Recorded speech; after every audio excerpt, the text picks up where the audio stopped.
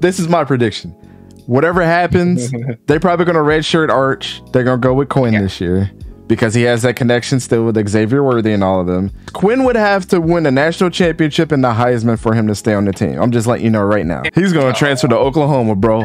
How much of a G move would that be, bro? I was just about to say that's a G move, bro. Telling you, the Red River rivalry, the marketing behind that, bro, is going to be so damn hype. If that happens, bro, how hype would you be? It'd be really cool.